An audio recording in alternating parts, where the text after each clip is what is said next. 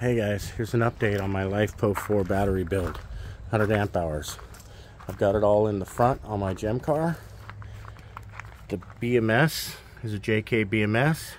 On the side, I put plastic over it to keep it somewhat protected. Same thing here with the cells. I put plastic over it, and I did that by using a router, and I put a little channel on both sides of the 2x6s. The top and bottoms of the box is this same material here. It's like 3/8, or I don't even think that's 1/2 inch pressure treated plywood that I had here. And then I just set it in there, and I strapped it in to keep it where it needs to be.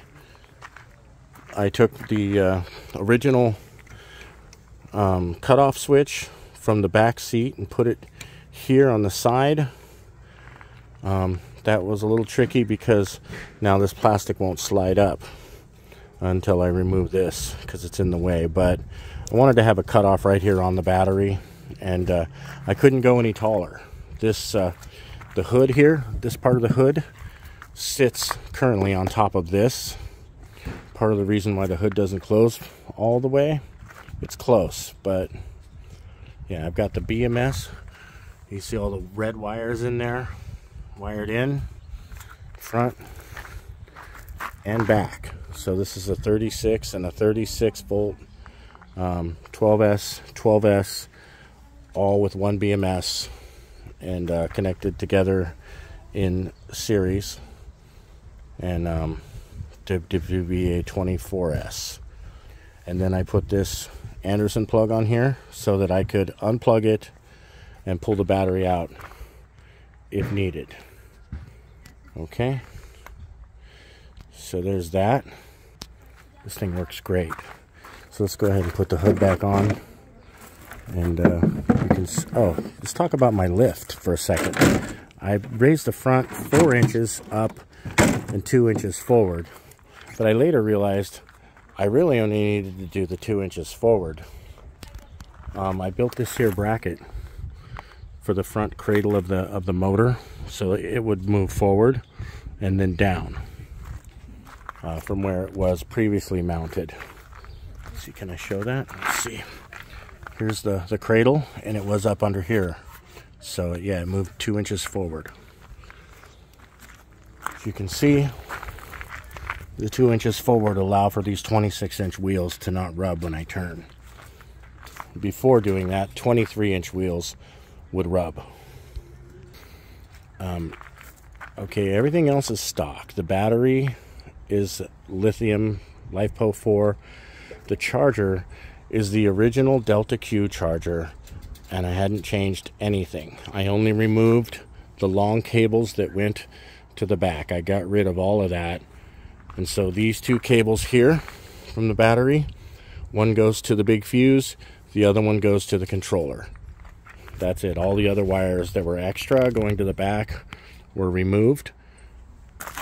And I am currently working on a sound system, which is not done, to go in the back. I'm going to put a big subwoofer there, 12-inch square subwoofer and 4 speakers, and that'll be another day's video. In regards to the JK 24S BMS, seems to be working well.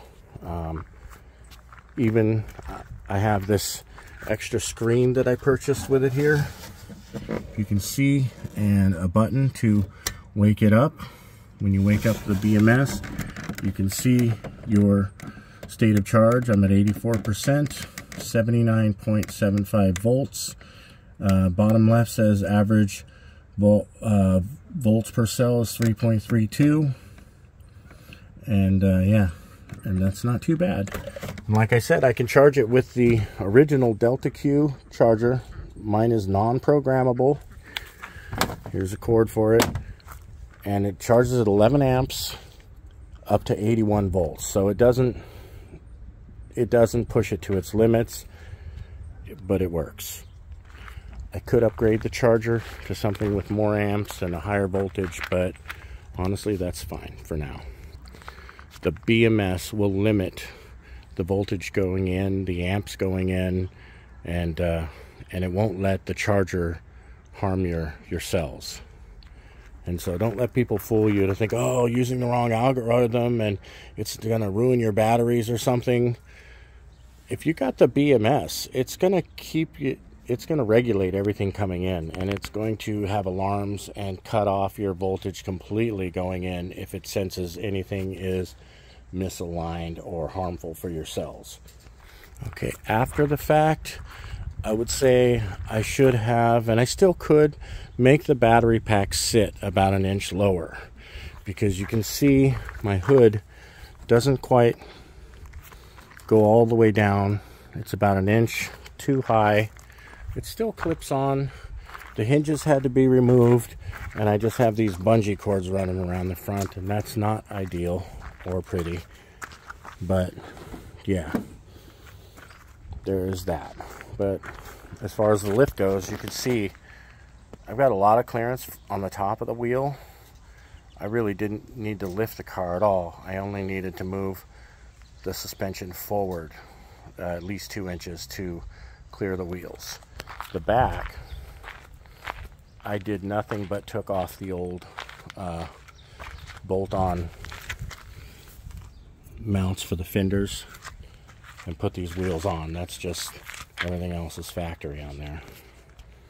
I have a truck bed I picked up from a two-seater version that I'm going to modify to fit on there, and that's going to be cool. All right, hey, let's take this thing for a little ride, and I'll show you guys what we got. Some people ask me if 100 amp hours is enough. I think it is. Let's see, bring on the display. You see I've still got 79.676 volts, 84%. Okay, this Gem is still 100% stock with the 25 mile an hour regulator on it. So, but the bigger wheels give me more speed. So let's flooring it here, moving right up.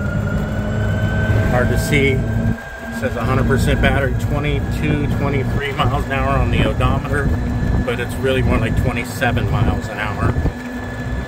This thing was pulling on the screen there. I can see 70 amps were being pulled from the through the BMS.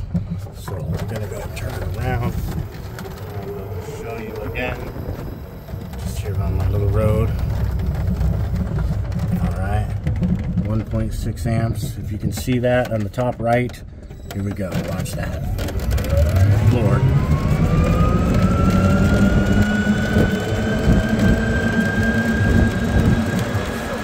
110 amps. This thing goes about 30 miles an hour. I have seen it jump up to about 275, 80 amps at times when I've got multiple passengers from a dead stop. But I get a lot of range. I get probably over 30 miles range with that battery on one charge. And that's just great. And I've been driving this thing all over since I finished the battery. Yeah, it moves, and it works great. I haven't had any issues with it. A fully charged pack is still under the over voltage range for the Gem car's controller, so we're still good there. And I just can't say enough about how happy I am that it's working out. It's in the front. I do like the weight over the front wheels, but I realize not everyone can do that with their Gem cars. Some have the controller and stuff up over the front wheels. This thing has, I would say, considerable amount of torque. Even full of people and passengers, it's governed at 25 miles an hour. So, but if you get a magic magnet or something like that, I'm sure you could go a lot faster. The little screen comes on whenever you're driving, so you can keep an eye on your state of charge. I don't let it go below 67 volts. I know that the Gem car controller will cut you off at 66 volts. even though the Lifepo4 could actually go lower than that. You won't be able to with the Gem car controller.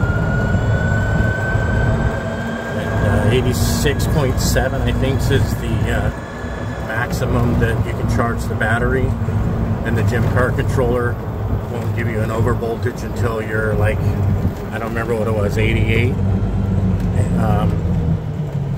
volts, something like that. So you're still good even if you fully charge that 24S pack. Like I said, this thing's got torque. It peels out on pavement even with the weight on the front. So wow. Charging the batteries, if I use the Delta Q charger that's on board that was for my AGM batteries, it gives me about 11 amps charging, and it takes, you know, I don't know, usually 4 or 5 hours to charge. I picked up this cheap Chinese 25 amp charger that will charge it all the way up to 87.6 volts. And then I realized it was popping the breakers in my house because I didn't have 25 amp breakers. And my electrician buddy said, don't use those regular outlets for that. So I'm not done here, but I've got this 30 amp wire to a 30 amp breaker on a 110 volt outlet that I'm gonna mount out here on the side of the house just for charging on 25 amps. But ultimately my plan is to create a solar carport gazebo type thing and charge it at 80 amps with solar, DC to DC direct. Part of my issue is finding a solar controller that will do a 72 volt battery. There's not a whole lot of them, and it looks like I could order something off Alibaba or AliExpress. This Victron is an amazing piece of machinery here, but it only does up to 48 volt batteries. So that's another project for another day, the solar charging portion of this project. But the Lifepo4 pack is great. The lift so far is great. You can see the cradle down here. I just extended that 4 inches and brought it down and forward 2 inches, and that worked out really well. I actually just cut the old one, and then I welded a new plate over the top of both, and that worked. And I just welded it on the car. It's probably not the greatest, but and then the front of the mount, you can see here that where it mounts right here. Let's see if I can get that on video. The bolts underneath. You see that? The front of this plate here is bolted onto that channel, but it used to be bolted onto the top of the aluminum right there. See the hole? That's where this front part was mounted. And so that rectangular channel is all I needed for the front. And the steering, I just cut it, put a piece of steel rod inside of it and re-welded it. It's still pretty ugly. Forget that wire, that's nothing. It's just hanging there. Should probably put tape on that. But anyway, yeah, there's everything else is just stock, original stuff. So I actually might bring the front end back down a few inches, leave it forward but move it back down. I don't need all this clearance here. Not only is it ugly, it serves no purpose. Back here I need the clearance. I did have to extend the shocks, and I should probably show you that, and move them forward.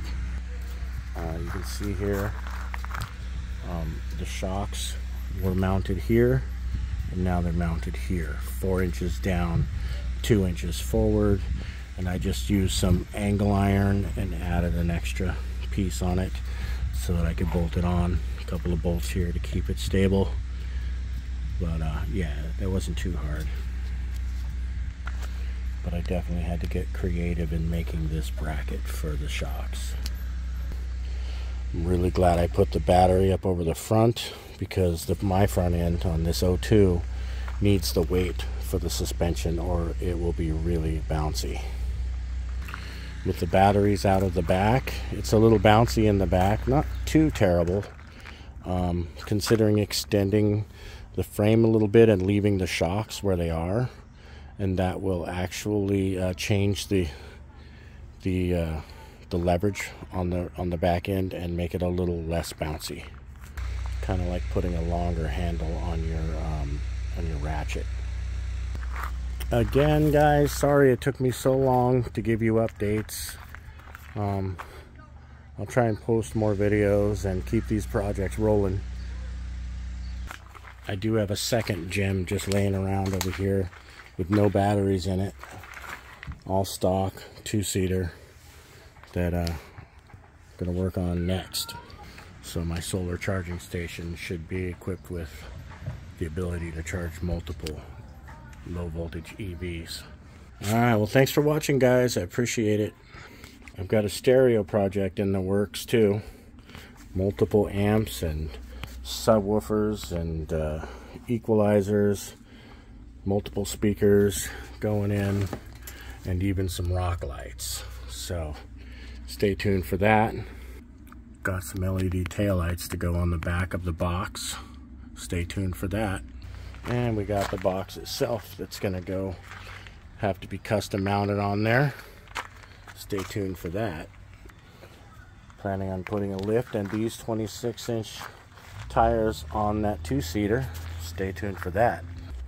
And I'm looking forward to creating a roof rack for the top in a creative way. I might actually take apart this cage and use these rings that are 40 by 48 to create my roof rack, which would fit perfect on the top of my 4-seater. So stay tuned, and hopefully I can get those videos up and posted for you soon. Have a great day. Bye.